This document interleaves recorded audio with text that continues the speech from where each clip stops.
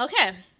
So, are you two, Denethor and Hwinnil, are you two ready to take off, she says? No, I wanna ask the party something before first. You guys got some dragon stuff, right? And wouldn't it be wiser to try to use it on this forge city, since they are basically blacksmiths? Like, try to enchant some stuff? I don't know what's the purpose of the dragon stuff. What's your objective with it? But I Um, think it would be a good idea to use it on a blacksmith city. I know. That's a good idea, I guess. that, If we can work with it, then of course we can stop by there again after we get the horses. yeah, Yeah. Denethor, you bring up a good point. Yes, Forge is a smithing, crafting town. So if you are to find somebody in the vicinity to work with dragon hide and dragon scale and claw and teeth, that would probably be the place. Yeah, it That's actually a very sounds. good idea.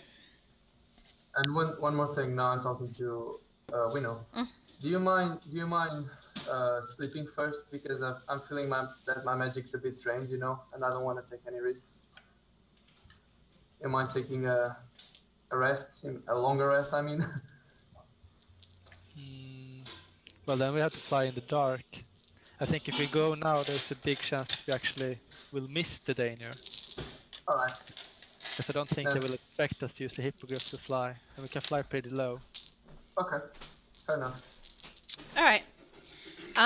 So, all right. So, all right then. Says the captain. I wish you luck on your journey, and Godspeed. May Avandra and Melora see you safely to your destination. And she turns to the rest of you and says, "So, those birds fucked up my ship. I'm being very generous. I've been very generous, I think. But do you think you can, once you're rested up and fed, could you guys help me with a couple tasks that have to be done on the ship in preparation for repairs for when the security team comes? I mean, is that too much to ask, or are you guys feeling a little drained from that battle currently?" Certainly. I had so much fun shoveling that coal. Give me a task. All right. All right. So she waves at Hwinnil and Denethor as you guys take off, and you guys, I guess, take off. There is a nice southern breeze blowing currently, so that will probably help you on your journey. You're not flying against the wind. So she turns to Acros and says, "All right, so this is what I need. I have minor damage to the hull of my ship. I need those boards replaced. How good are you with a hammer? How good are you with a hammer?" I'm the best in, pretty much the Hammering, world. hammering. Yeah. Ramas, how's your carpentry? Okay. Okay. All right. I want you to. Hey, Razor, could you help them with the hull of the ship? I'll send two of my crew members down with you. It's just replacing a few boards.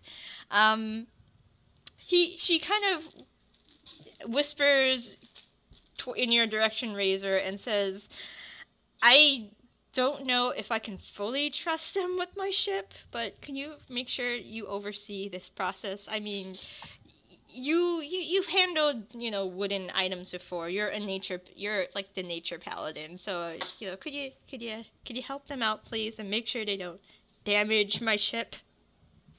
I say I can't make no promises, but I can try that I can promise you that they won't damage your ship anymore on purpose. That is. She kind of stops. "Hey, Storm, can you go down there with them too?" And Storm's like, "Yeah, whatever." All right. I am going to go to the engine room and talk to my engineers and see what we can do in the meantime to prep for our long wait. And she walks towards the boiler, where a couple of gnomes with golden goggles have just been looking at and tinkering with. And Storm looks at Razor, Acros, and Ramas and says, "All right, we're gonna go to the bow of the ship.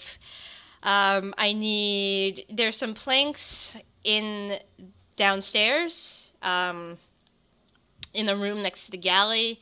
Just pick up as many as you can carry," he says. "I'll go get the tools, and I'll ask somebody to bring the tar, and I will be with you momentarily." And he goes off in another direction and talks to a few people about tools and getting some tar for finishing the ship. Okay, so Razor, Acros, Ramas, you guys are together. You guys can talk amongst yourselves. Denethor and Hwinnil, you guys are going at a steady pace, and I want to see if you see anything. So roll perception checks for me, please.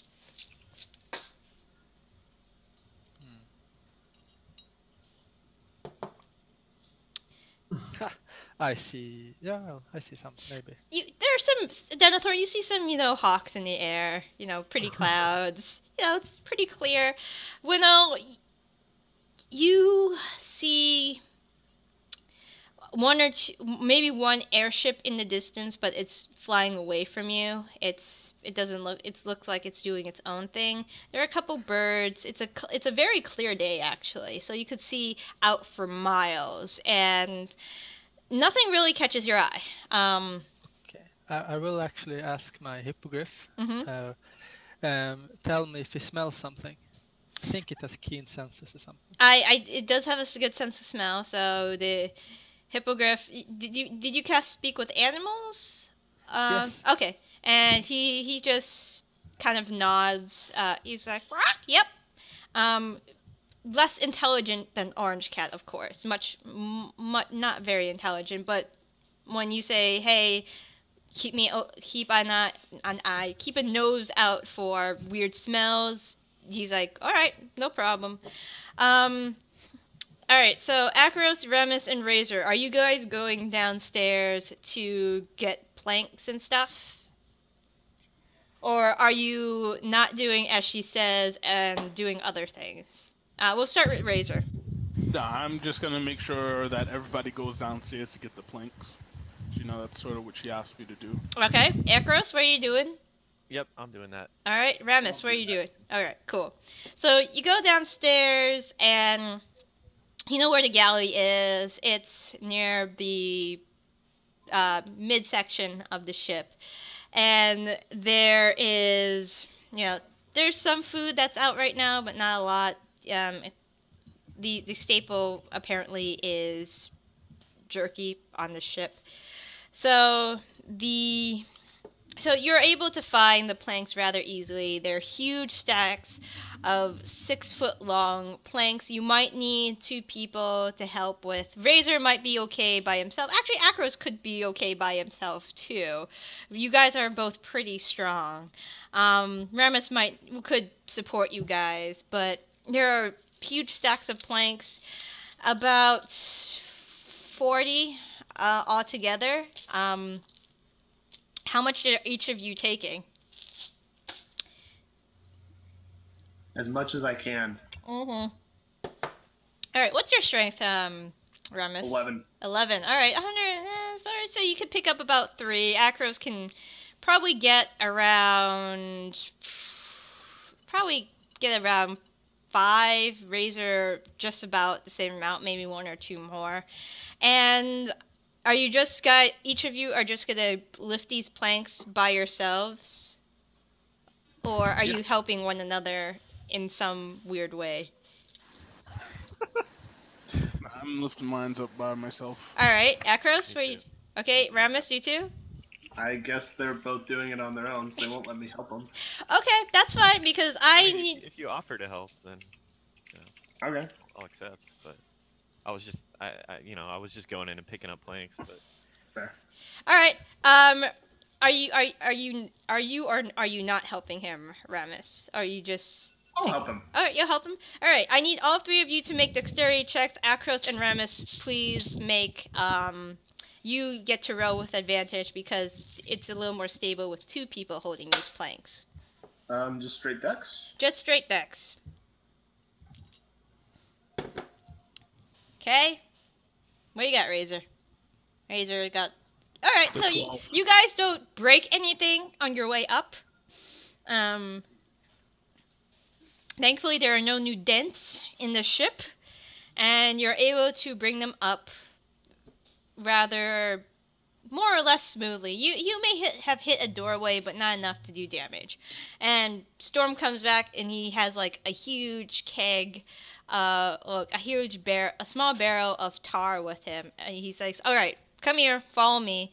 And you see him, walk down a plank that had been put there for people to walk up and down the ship. So he's walking down this plank, and when you get to the end of the plank, there is a few large gaping holes, some burnt marks, some with just their ship had taken some damage from a stray harpoon shot. So there's damage. There's substantial damage to the ship. Storm says, "All right, so you three, with your planks, I need you to rip apart the damaged planks and replace them with these planks. After that's done, I'd like you to tar them to make them water resistant. And that should be about it. Do you three have any questions for me whatsoever? Please ask them now, or Captain Grenadier will have my head. It's bad shit happens." What is tar? You immediately see Storm just put his head in his hands and just shake his head. "This is tar," he says. "It's very sticky, and you don't want to get it on your skin. You might want to use something like a paint scraper or some kind of tool to slather it on to the boards. It makes things water resistant. Don't put too much. Make sure it gets into the cracks." Any other questions? These are important questions. -2 to remember what tar is. Oh, jeez. Okay. A lot of these planks have like scratches on them. Are they damaged too? Are we basically rebuilding the ship? No, he says. And he looks at Razor and he says, "You, my friend, you know what damaged wood looks like. Of course you do, right? You were druids with for weeks and upon weeks, right?" I'm very tempted to say no. Fuck with them, and I'm just gonna nod my head. Okay, so you know what is probably ship damage and what is probably scratches. I'm gonna let you handle this. I believe in your hands, Paladin. They will be absolutely fine. I think. I say, well, it's not my ship, so I don't mind. Okay. He just sighs. "All right, I'll be back in a few minutes to check. In about half an hour to check how you guys are doing." And he goes to another side of the ship where some crew members are helping with other repairs. All right, so Razor, I need you to roll a perception check for me to see what places. Okay, that's excellent. Wow. All right, so you know exactly what you need to repair. There is a hole about the size of your head. To one part of the ship, there is a hole about the size of your fist, probably in another part of the ship, and there is a third hole that is about German Shepherd size in another part of the ship. So you see this. I want to see if Arcos and Ramas see this too. Okay. Oh, okay, that's nice. Wow, Crit natural 17. 20 beans. All right, you see the same things Razor sees, And, Razor, do you point them out to them, or do you guys Yeah. confer and talk to each other and confer, hey, that's damage, that's... Okay, alright. Alright, so you guys could go your separate ways, or you could tackle this one hole at a time. What do you guys want to do? Let me put this way. How much do you trust your teammates? I just start walking. I trust them completely. I'm gonna say let's take care of each hole as a group. Just, to make sure that the job is done right. Okay. Yeah. Alright, so you guys set forth to do one thing.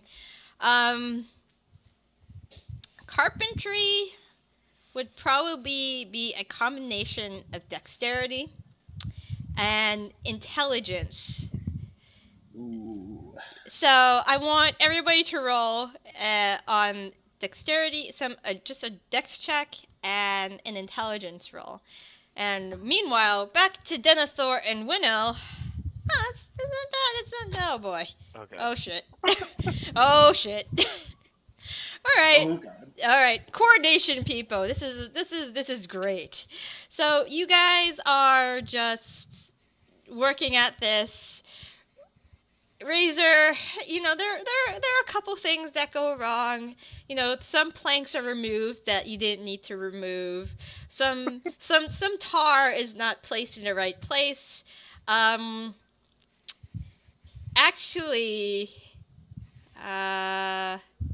there's some tar that lands on some of you, just little bits and specks. You can attempt to scrub that off later. It kind of burns though. Tar, when it is, when you tarred and feather someone in EO days, that shit sticks to you, and it's like a low burning sensation when it sticks to you. It doesn't hurt. Well, if you got more on you than like the specks, it would hurt a lot. But thankfully, it's only gotten blotches on a couple arms, maybe a neck on somebody, maybe on Arcos, maybe on Ramas, maybe a few bits get on you, Razor. But more or less, you think this is a goddamn... Actually, roll perception to see how well you guys think you did. Razor, this is the shittiest job you have ever seen. Arcos, this is a work a god would be proud of. Ramas, it's okay.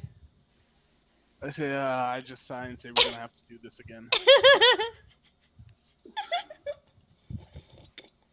What are you talking about? This is amazing. I've never been so proud of anything I've done in my life. I look at you and say, you must live one sad, sad life. Ramas, are you gonna input anything in this conversation? No, I'm just gonna sit there and admire it. Okay. Alright, so Denethor and Hwinnil. A few hours passed. Your griffin, your hippogriff, kind of starts looking around. And how long does Speak with Animal last, Hwinnil? Like 10 minutes. Okay. He starts looking... Actually, Denethor and Hwinnil, you roll perception checks for me, please. Again. Alright. Okay. Okay. Denethor, you might be able... So, the hippogriff looks a little concerned. A little wary. Hwinnil, you don't spot this, but Denethor spots this immediately. Are you going to say anything, Denethor? Or are you just going to keep it to yourself? Yeah, I'm gonna go ahead and talk to Hwinnil and say, your beast seems concerned. I look at the beast. Yeah, maybe. I start looking around and looking back, so. And the hippogriff kind of, when he notices that he's gotten your attention, he looks towards the east. You guys don't see anything, but with the hippogriff's keen senses, he's still flying in the direction of the town, but he is just, and he can just glide, so for short periods of time. But he will not turn his gaze away from the east at all. Should we take a look there? Should we wander there a bit? So the problem is the hippogriff's eyesight is better than yours. So he sees something. At this point, he sees something. Yeah, we can just tell him to go there, right? No, I don't. I think we keep on the track and we just prepare if something comes. Okay. I start to hover a bit lower. Not just above the treetops, so to say. Okay. And So I pull out my bow. all right. So you can just guide, and he responds to it perfectly. He just starts gliding down a little lower, just above the treetops.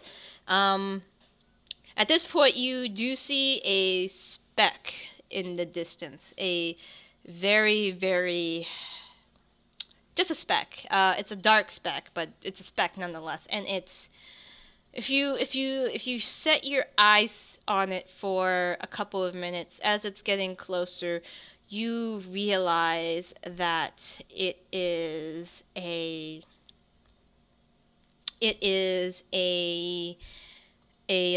dragon.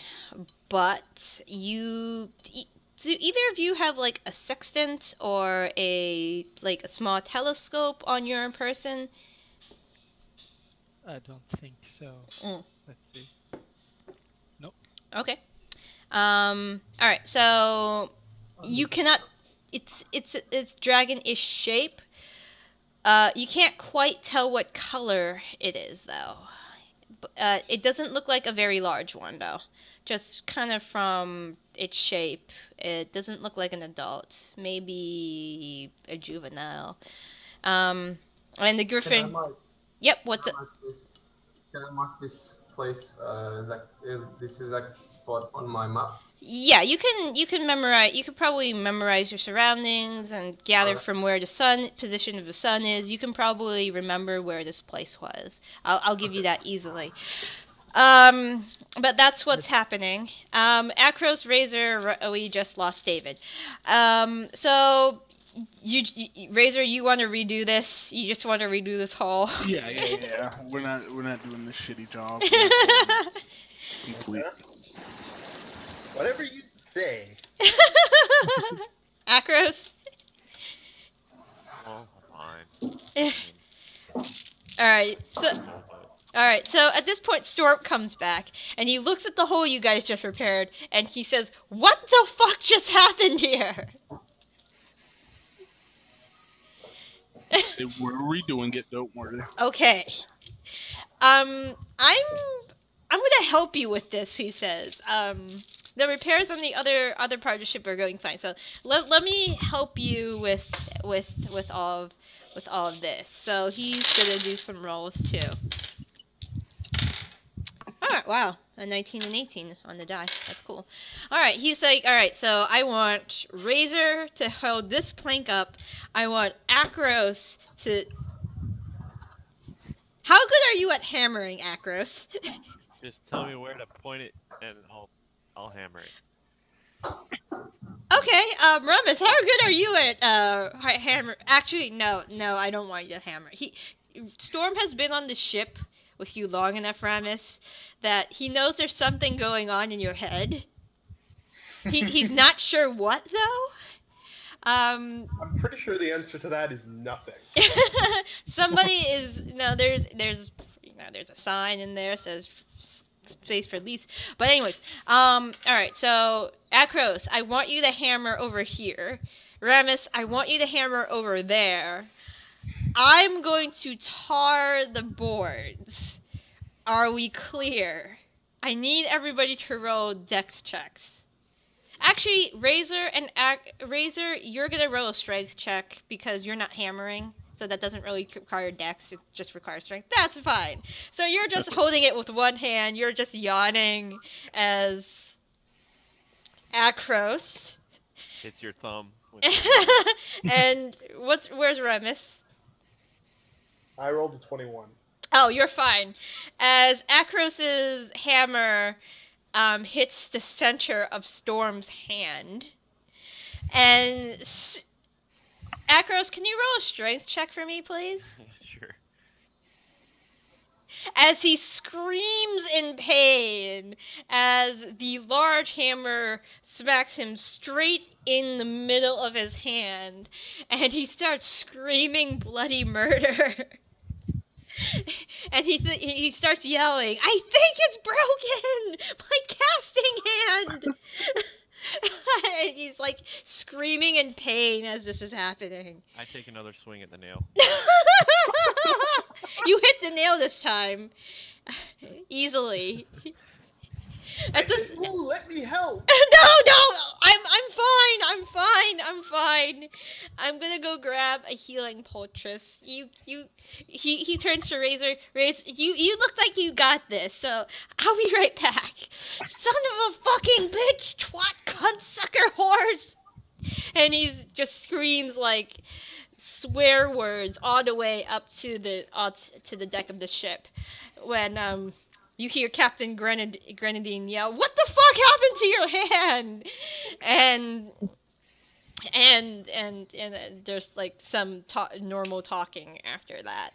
A couple of the crew members had stopped doing their work near the sides of you and just kind of look at your small group and just like looks at Razor and looks at like Acros and Ramas and kind of just sigh. In relief. I smile really widely back. Then. They're sighing in relief that they're not with you right now. I wave and say hi. Hi, Ramas. They've been on the ship with you long enough that they know what you're like. Alright, Denethor's eating, but Hwinnil, you can see this. The color of the dragon is bronze. Easily, he looks like he sees you, but he doesn't really acknowledge you guys. He just seems to be flying past you guys probably towards Skirk if that's your best guess. Though it's kind of it's a little unusual. Usually, dragons would be in pairs just in case, especially with a war against Tiamat forces going on. It's a little unusual about where he's heading. He or she is heading in that direction by himself. But do you just keep on going towards Forge, and just If it doesn't, okay? Yeah, if it doesn't seem like aggressive, then we just keep going. I will cast Speak to Animal again, just in case we're gonna need to do some fancy maneuvers. All right. Your hippogriff. Have you given a name to the hippogriff? I forget. Wildclaw. Oh, Wildclaw. Wildclaw is like dragon. Not like dragon. Dragon's scary. He says. He just kind of looks at you, looks in the direction the dragon went, and kind of just shake his feathers a little bit, but he keeps on going towards the town. I try to calm him. Yeah, animal handling, please. Okay, that looks like it's good enough. You calm him down a bit, and he looks very grateful for the calming of the parts to touch on the griffin's head. Just exactly. You're just doing that. You're not going against your grain, that kind of thing. He's peachy keen.